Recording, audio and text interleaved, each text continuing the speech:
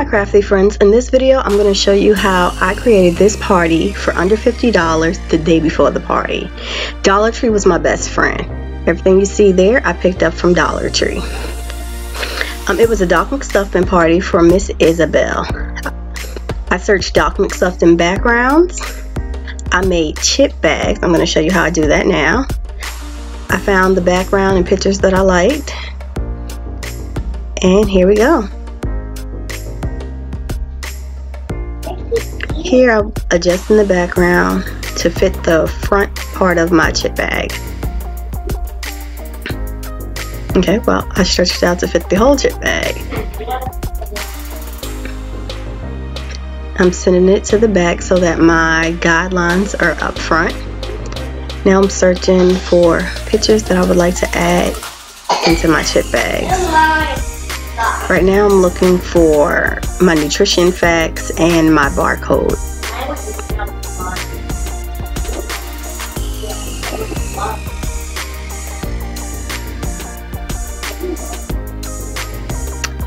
The chip bag here is going to be filled with popcorn. I don't know if anybody ever had Dollar Tree's popcorn, but it's awesome. It fills 12 of these bags perfectly.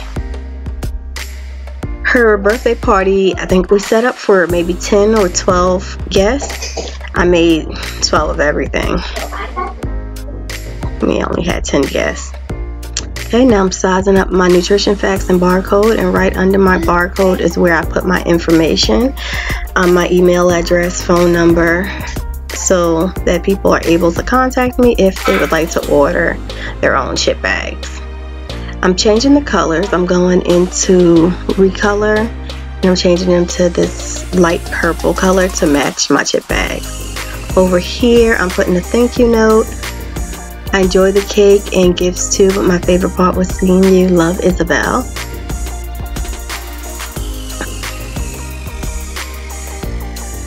Oh, thanks for checking in.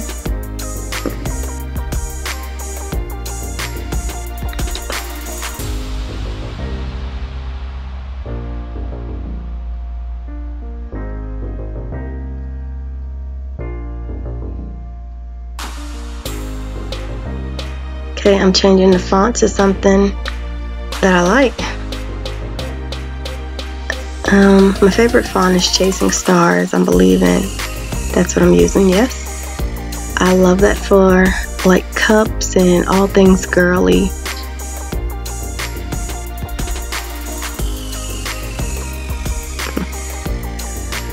I forgot to turn my notifications off, so you'll see messages popping up randomly throughout the video. And I changed my nutrition facts and barcode back to black.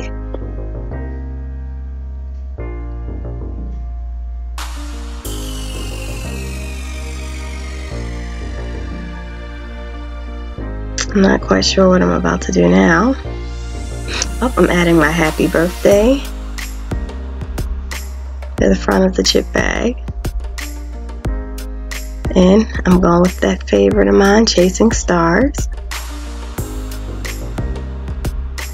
I'm changing the outline color to this light purple. And I'm going to do the same thing with her name.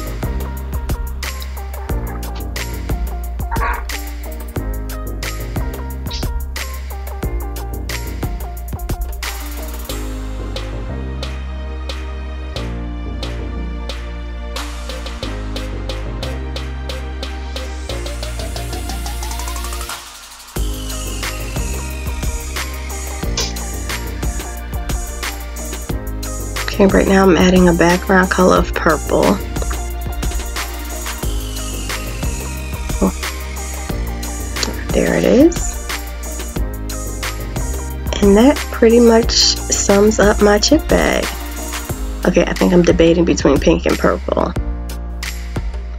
Okay, here I think I'm working on my coloring books. I'm looking for pictures. Oh, yep, that I can add to my coloring book. I'm just on Google searching different images, copying and pasting them into a word publisher.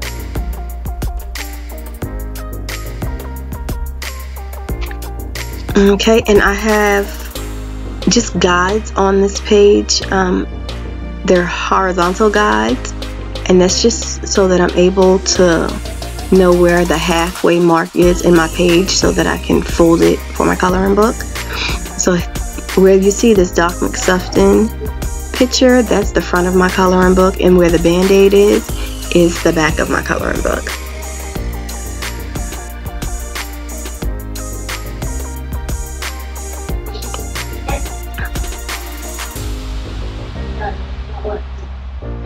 Right here, I think I'm applying a background color.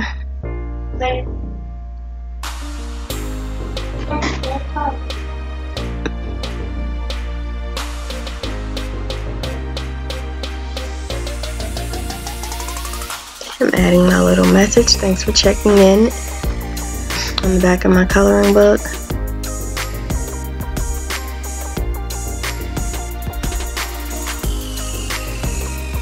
I think I decided to keep it white. I'm not sure. Okay. And this is page 2. I just inserted another page. I added guides. And for page 3 as well. And now I'm going to look for Doc Mc Stuffin coloring sheets.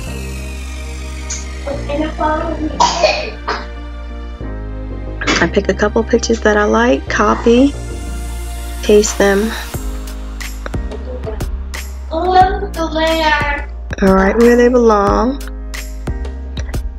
I want the first page to resemble the cover page, so I'm using the same picture except as a coloring sheet, and I'm going to add Isabel's birthday or Isabel's coloring book.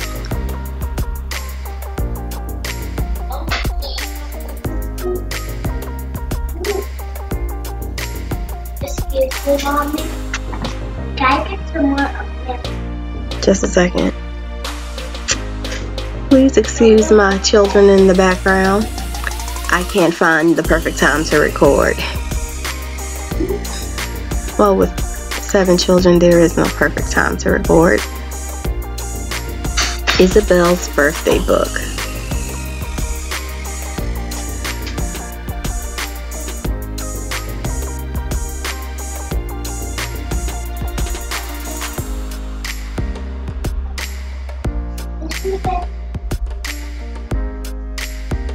And what I'm doing here is copying and pasting those to the front cover of the page because I wanted to say the same thing.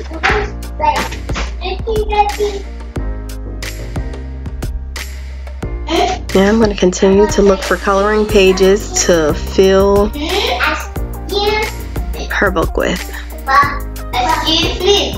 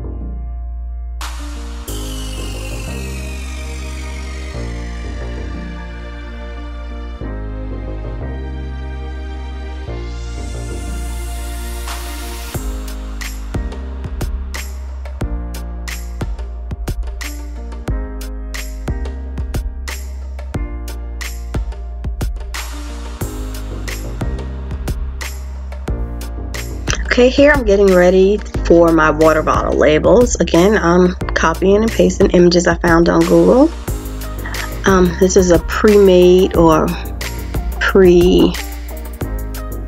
it already had the nutrition facts and my information on this water bottle.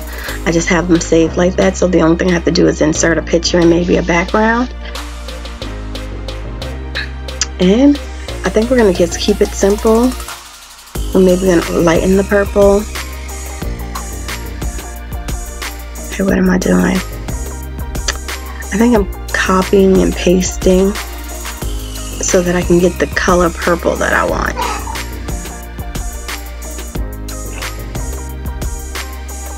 So everything can match. Yep, but that's what I'm doing.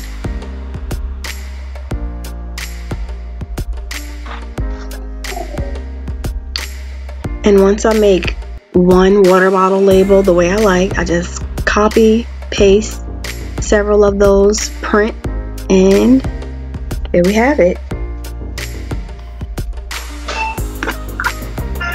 So here I'm just looking for a picture that I can make a cute little centerpiece. Well, my baby, but she's not a baby, she's 11. She made a cute little centerpiece using this Doc Mc Stuffin here. I just pulled her into my Cricut. I took out the background. We sized her as big as the Cricut would let us, and I think it was like a 6.25 by something. And we cut her out, print and cut. And that was that. She added some little glitter to her hair bow. And I think we stuck her in a can, a baby jar, a can for baby food, covered in tissue paper, and it was the cutest little thing, and that was our centerpiece.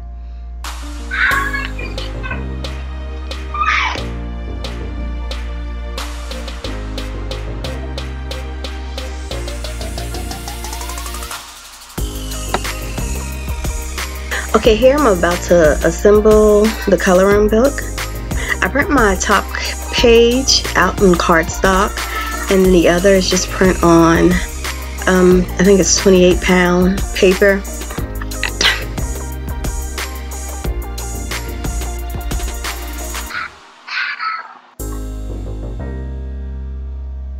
Okay, I'm adjusting my camera, obviously. Okay, and the only thing that I'm doing is taking the inside sheet, inside the cover, folding it directly in half. Simple enough. I crease, and then you can seal it with hot glue or staple gun. Not a staple gun, a stapler.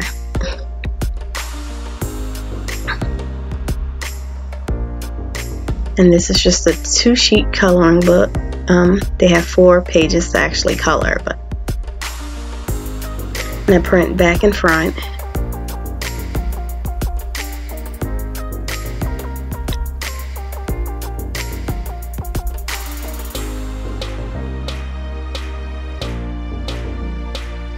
There's a thin line of hot glue right down the middle seam.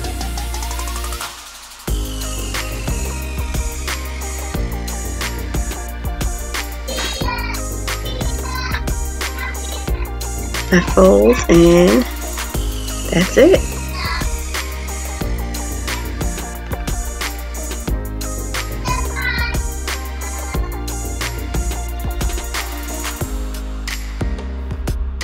Okay, now here I'm showing you how to assemble the chip bags. And I'm folding right on those guided lines that I have. Oh, a little bit blurry. There we go. Simple enough. And then I crimp my ends. I just like the look. You do not have to crimp the ends. And I'm sorry, I'm all out of frame. But I got this crimper from Joann's. You can get it off of Amazon, and it's a Frisker crimper. Crimp the ends, and then I'm applying hot glue. Some people use double-sided tape. Hot glue is less expensive. It's easy. You run a line of hot glue. You run your fingers along the seam. Peel away any extra hot glue, and then you seal the bottom. After that, you fill with whatever treats you want and then seal the top. And I'm just going to show you again.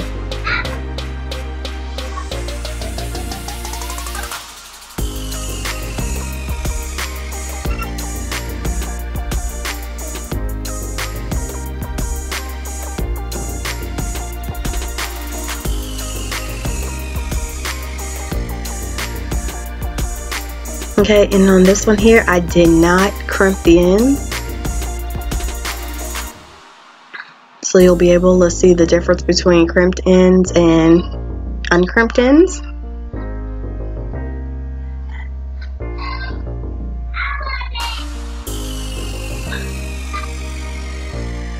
And with this view, you can't see anything.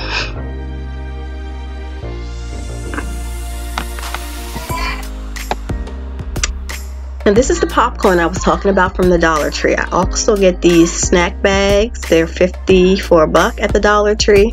I think they work perfect for what we need. I take my measuring cup. It fits about 1 cup of popcorn in each bag, and it makes about 12 bags, a little bit more. It just depends. So I fill my bag with popcorn.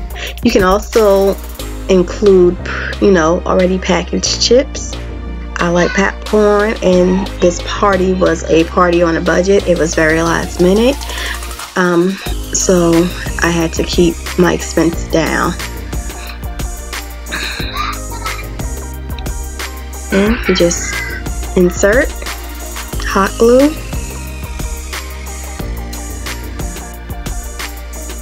and that's all. This hot glue was having a time. Simple and super cute. Same thing with the water bottle label. I cut with my paper cutter.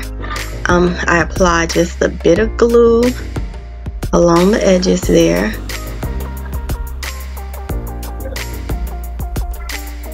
I seal. And there you have it.